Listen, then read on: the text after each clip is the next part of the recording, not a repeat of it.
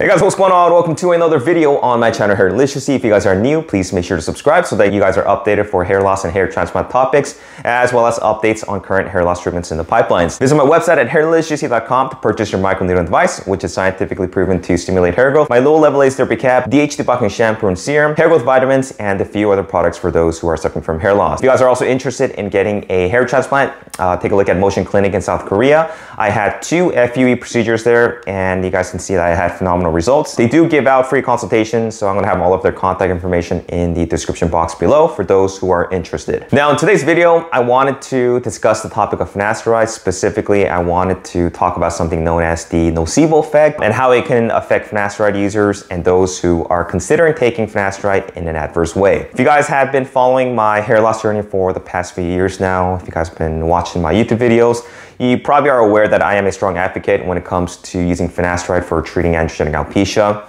It's been available in the US market since 1992 for treating benign prostate hyperplasia, which is for enlarged prostates.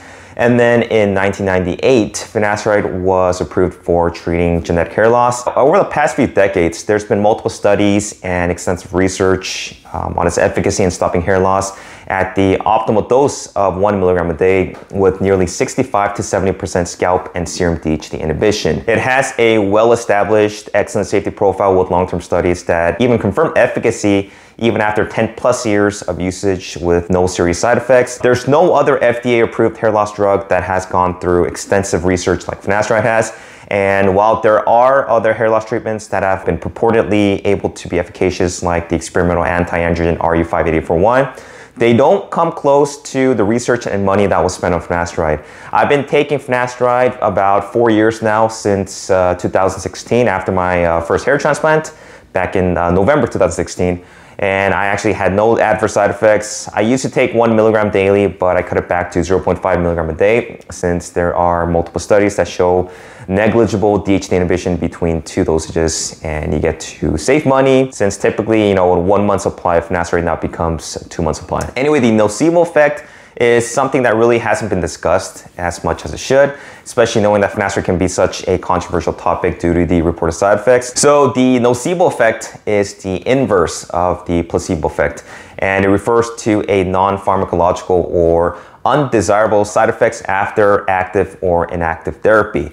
These adverse events can dramatically increase once a person is informed about the potential side effects of the treatment. So maybe you go in for a consultation at your doctor's clinic and he or she informs you of potential side effects. Or maybe you're lurking online, you come across, different posts from, various hair loss forums about guys having all these symptoms after taking finasteride.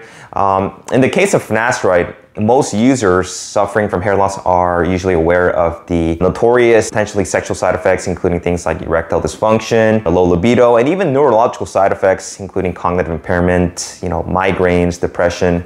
I think the important thing to note is not to downplay the existence of people claiming to have side effects from finasteride, whether or not it's caused by the nocebo effect. I think it's also important to note that individuals with post-finasteride syndrome do present with very distinctive and relatively homogeneous symptoms. But it's also equally important to look at how the nocebo effect can affect finasteride users. So there was actually a 2007 study titled Finasteride 5 milligram and Sexual Side Effects. How many of these are related to the nocebo phenomenon? This was actually a study that was a randomized controlled trial consisting of 120 patients with a clinical diagnosis of benign prostate hyperplasia. So they're given 5 milligrams of finasteride, and it was broken down into 2 groups. Group 1, they did not get counseling on the drug's sexual side effects, while the second group was informed of potential side effects from finasteride.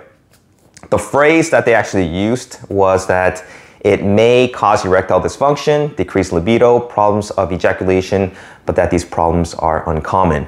The estimation of side effects was conducted at the 6 and 12 month mark using the male sexual function questionnaire, as well as a self-administered questionnaire. And out of the 120 patients, 107 of them were able to complete the study. And group 2, the group that was informed of the sexual side effects, reported a significantly higher proportion of 1 or more sexual side effects as compared to group 1. So to give you guys some numbers, it was actually 43.6% from group 2 versus only 15.3% from group 1 of the side effects. So almost 3 times the reported side effects from the group that was informed of finasteride side effects. The incidence of ED, decreased libido, and ejaculation disorders were 9.6, 7.7, and 5.7% for group 1, whereas 30.9, 23.6, and 16% for group 2 respectively. So the study kind of sheds light on the fact that blinded administration of finasteride was associated with a significantly higher proportion of sexual dysfunction, and patients were informed on sexual side effects compared to those in which the same information was omitted.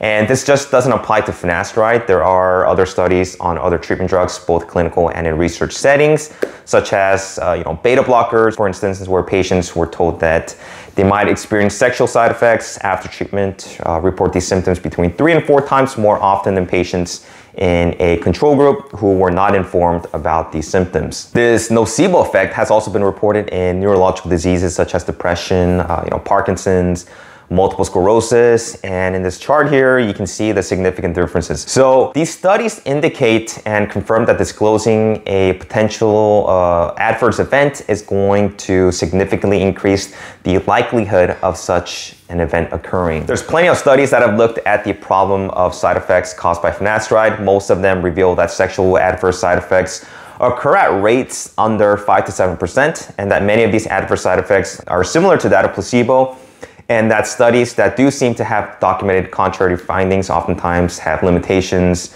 to the study, such as having a small number of patients, selection bias, or even studies without serum hormone analysis. I think the important thing here to note from this is that every drug does come with side effects, including finasteride. Now, a drug like finasteride that alters the hormonal profile of a patient can cause various side effects, including sexual dysfunction. But as the evidence shown from the nocebo effect, patients need to adopt a broader perspective and not be narrowed by fear-mongering individuals who try to demonize finasteride. Unfortunately, you guys all know that there hasn't really been any advancement in terms of hair loss treatments.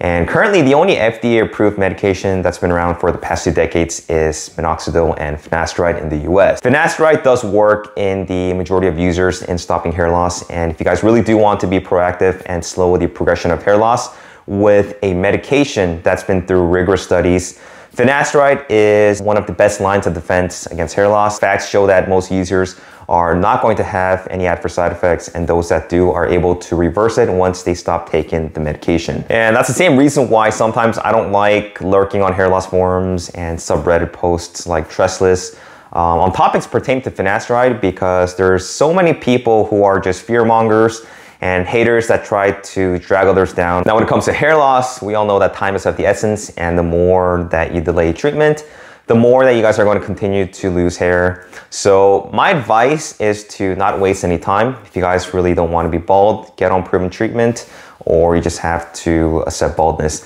There really is no option at this point. Go through a day without having to read a post from somebody about how finasteride destroyed their life, and started getting these side effects after just 1 day of taking it. And then they become, like these newest members of the anti-finasteride movement and create an account on post-finasteride syndrome, only to end up returning to these helpful hair loss forums years later. Except for the thing now is that they're well advanced in terms of their hair loss in Nord 5, and they're ready to give finasteride a try. They could have halted or slowed down their hair loss when they were, Nord 3. But now with further hair loss, they're thinking that they can go back to a Nord 2, which just doesn't make sense. So at the end of the day, there's millions of patients who have benefited from taking finasteride with no side effects at all, or minimal and reversible side effects. So we have to realize that its effects are proven. It's one of the best available to treat androgenic alopecia, as well as multiple studies that have shown a safety over long duration of administration. It's obviously important for any patient to consult with a doctor prior to taking finasteride and even having a good baseline blood work done. People who are still apprehensive about the sides can also consider administering a lower dosage with even just 0.2 milligram a day, which can still suppress a negligible amount of both scalp and serum DH levels, or even look into something like a topical version of finasteride, which can be just as efficacious. And finally, the nocebo effect really shows the power behind words. It's oftentimes a double-edged sword that has the ability to heal and help, but also to harm. And I think one needs to be careful in the selection of words they portray, since it can have, you know, obviously a huge impact on just so many levels. So hope this video has been informative on the nocebo effect. Let me know what your thoughts are. And if you guys have any finasteride related questions, feel free to reach out to me.